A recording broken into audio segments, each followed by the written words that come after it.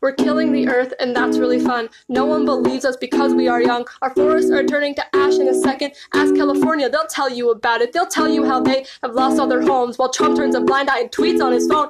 Global warming's an expensive little hoax for the last time. This is not a joke. Our factories are working and toxins emitting. The ozone is crumbling and we won't stop putting chemicals in what we're trying to breathe. Our future is stolen and we are the thieves. Sea levels are rising and icebergs are melting. The coral reefs are dying and no one is helping. Do you realize they keep the oceans alive? This started back in 1985. Don't come to me when your child can't think of what a tiger